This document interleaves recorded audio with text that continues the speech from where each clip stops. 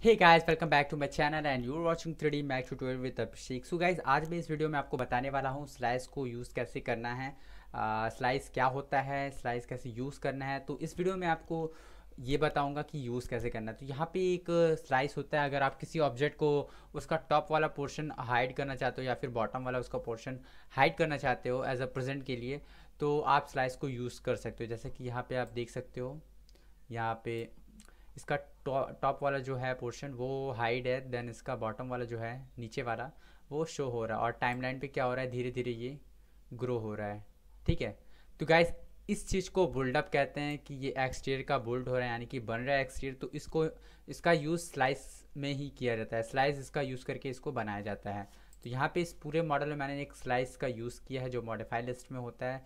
ठीक है। तो इस पे आज मैं आपको बताऊंगा कैसे यूज़ करना है, एक छोटा सा डेमो दूंगा। और आने वाली वीडियोस में मैं आपको पूरा एक एक्सटीरियर का बुल्डअप कैसे बनाना है एनिमेशन वो आपको बताऊंगा, जैसे कि आप यहाँ पे स्क्रीन पे देख सकते हो।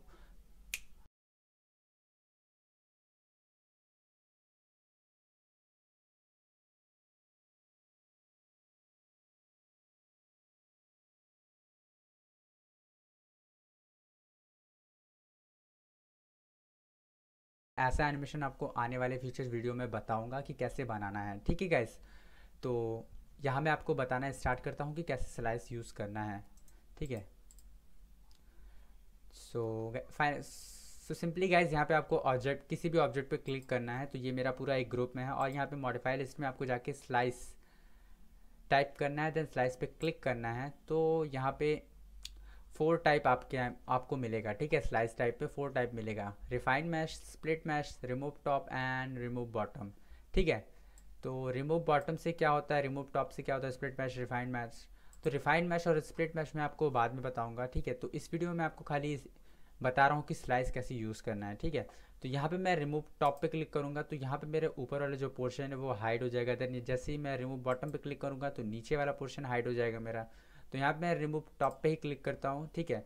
और ऑटो की ऑन करता हूँ, सेट की करता हूँ, इसे नीचे करता हूँ मैं, सॉरी, स्लाइस पे क्लिक रहना चाहिए। ठीक है। इसे नीचे करता हूँ, देन 100 पे जाके इसे मैं ऊपर कर देता हूँ। ओके, ऊपर करता हूँ। ठीक है। अभी क्या हो रहा है, अभी ये आपका ग्रोथ हो रहा है बिल्डिंग का। ठीक है। तो ऐसे ही स्लाइस यूज़ करते हैं गाइज, ऐसे ऐसे ही बुल्डअप एनिमेशन में भी यूज़ करते हैं, जैसे कि आपने अभी वीडियो देखा था तो उसमें भी यही तरीका यूज़ था। ठीक है। तो आई होप यू गाइज कि ये वीडियो आपको पसंद आई। ये छोटा सा डेमो मैं देना चाह रहा था कि स्लाइस यूज़ कैसे करना है। तो आने वाली वीडियोज़ में आपको बताऊंगा कि कैसे ऑप्सिटी यूज़ करना है। देन उसके बाद मैं एक पूरा फुल ट्यूटोरियल बनाऊंगा कि एक बुल्डअप एनिमेशन एक्सटीरियर का कैसे बनाना है। तो आई होप यू गाइज कि आपको वीडियो पसंद आई हो तो प्लीज़ लाइक करिए, शेयर करिए। एंड अगर आपको कोई क्वेश्चन है तो आप कमेंट ज़रूर करना।